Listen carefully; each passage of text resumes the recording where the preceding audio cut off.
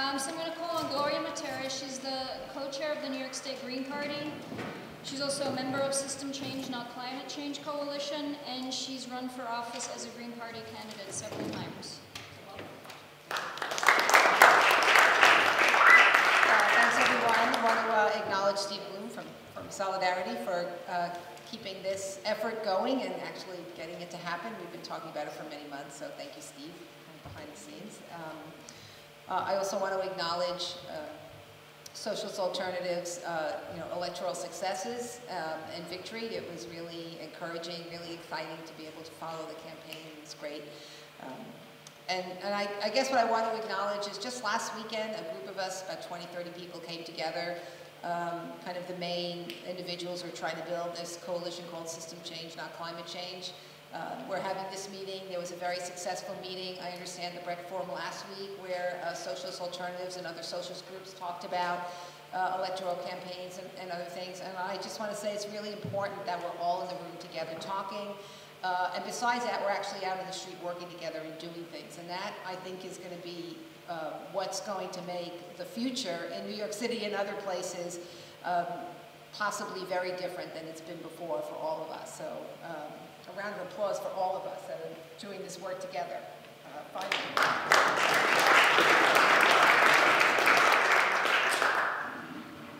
Given the kind of questions that came out on the flyer, they were pretty overwhelming and big. I will just say a little bit about de Blasio. Bill, in my 4 campaigns as a Green Party candidate, Bill was my opponent in 2 of those. I ran against him in the City Council in 2001 and 2003.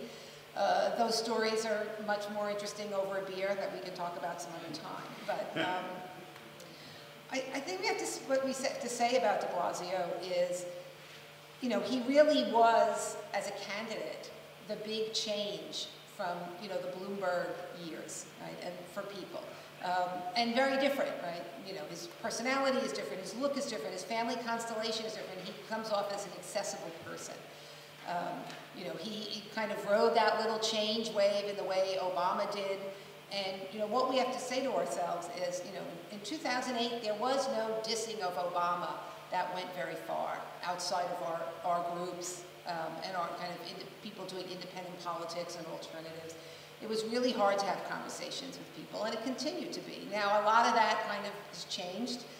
Second term, second administration, a lot of progressive people are really disappointed. Obama's done things, worse than probably some people expected.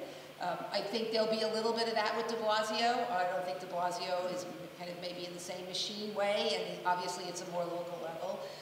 But what we have to think about is he's saying things that really appeal to those long-term grassroots organizations that fight for the rights of people in New York City.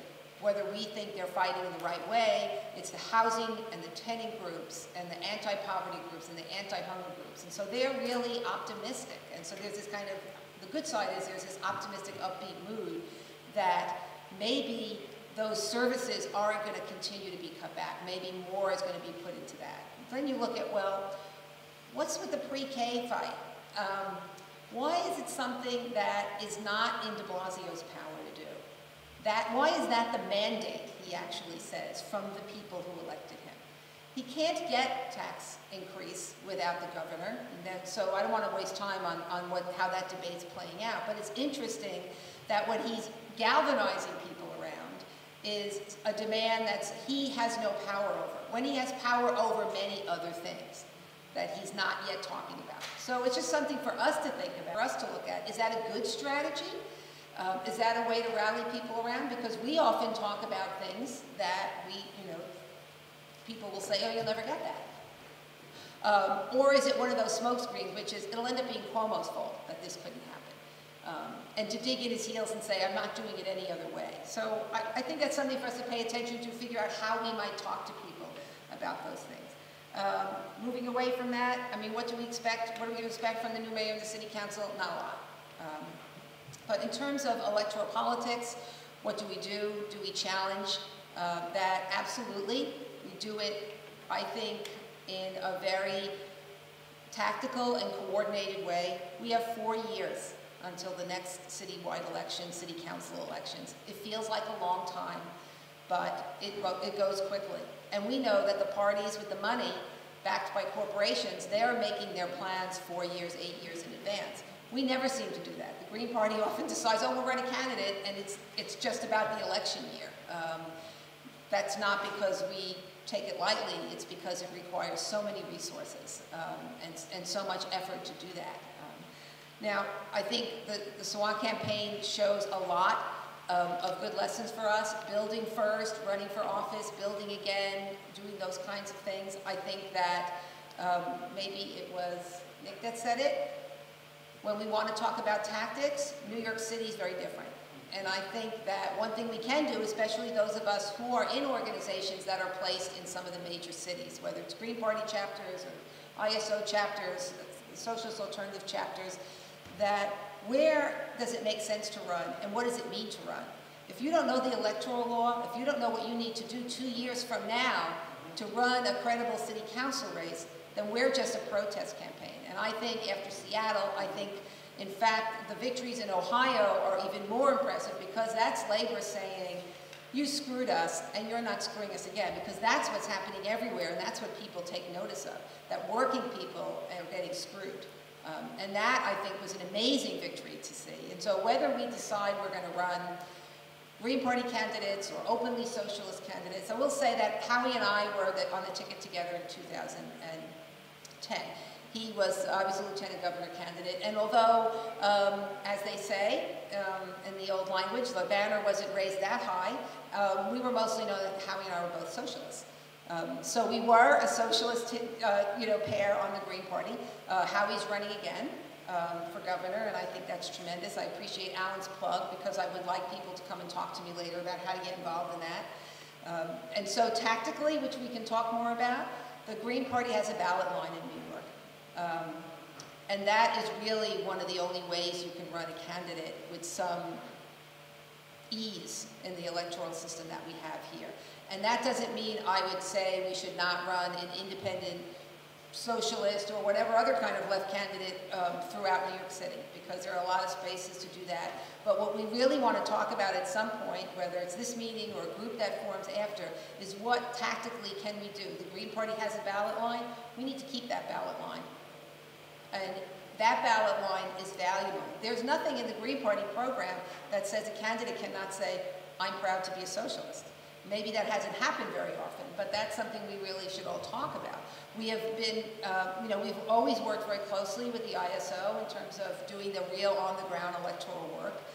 We'd like to bring those skills and that knowledge to other groups of people. And of course, what we think is most important is if those of us who are successful and comfortable organizing in communities, in those movements where the housing people and the anti-poverty people and the anti-hunger people are wondering what de Blasio's administration is going to do for them, if we're working in those movements, really those at some point need to be our candidates. So we have 4 years.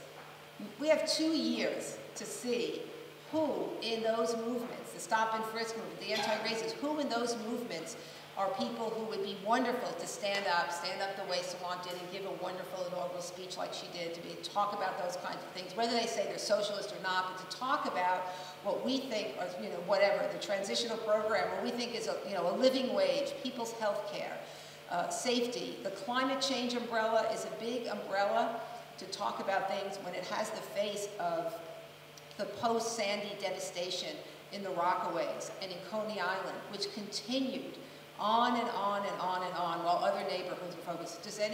In some ways, it seemed laughable to be focusing on the fact that de Blasio, to blame de Blasio that they didn't plow the Upper East Side first. But is that the kind of thing that they like to plant? Is that a story to kind of divert our attention to what the real problems are? Reporters trying to think about how are we going to ask a question 5 different ways about snow removal?